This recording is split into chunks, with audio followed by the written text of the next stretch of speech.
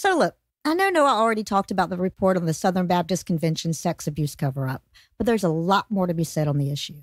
Because while a lot of it was certainly about image control and litigation avoidance, I'd say old-fashioned misogyny played a larger role than either of those things. The heart of the issue, if you read the report, seems to be the assumption that women reporting the abuse were lying, willing, or somehow deserved it. That's the only way to reconcile the demonic response that they got from SBC's leadership. So to be clear, unlike the familiar reports we've seen out of the Catholic Church, this one isn't primarily about pedophilia. Again, that may well be because the SBC just didn't provide pedophilia information to the investigators. So let's not take that as some indication of innocence, all right? But what we have in this 300-page report is a compendium of raped, assaulted, and abused women coming forward again and again and being not just ignored, but demonized. When victims banded together to try to push through their official stonewalling, they were literally accused of being instruments of Satan. And yeah, they were trying to do damage control, sure, but do any of us honestly believe that men complaining about sexual abuse by priests would have been treated the same way? Take the example of Krista Brown, a victim who addressed the SBC's bylaw work group. According to the report, some members of the executive committee opposed allowing her to speak at all.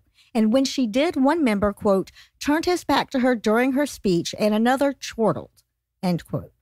It also talks about the same group referring to victims as Potiphar's wife, a character in the Bible who makes false rape accusations. Or how about this quote from the SBC's then president, Frank Page, who wrote back in 2007, quote, please be aware that there are groups that are nothing more than opportunistic persons who are seeking to raise opportunities for personal gain, end quote. And here's the fucked up thing. If they were just saying that shit as an excuse to ignore or equivocate, it would actually be better. But I think they honestly believe it. I think Christian leaders are so inherently misogynistic that they can't help but assume that the woman is somehow guilty whenever she accuses a man of anything whatsoever. Hell, in many ways, their Bible demands it. And in every way, the dominant culture of Protestants demand it. In fact, let me follow that up with an example that doesn't come from the SBC's report. Instead, this comes to us from last Sunday at the New Life Christian Church in Warsaw, Indiana. A pastor by the name of John B. Lowe, yes, that's his real name, confessed to his congregation that he'd engaged in the terrible sin of adultery 20 years earlier. But after his confession, the woman on the other end of that so-called adultery took the stage. And it turns out that adultery was a damn kind way of putting it because she was 16 years old at the time. Now, the whole thing is on video and it's some very powerful shit. The victim here was as brave as hell in her denunciation of Lowe. I'll link to it online, but first let me spoil the tragic ending.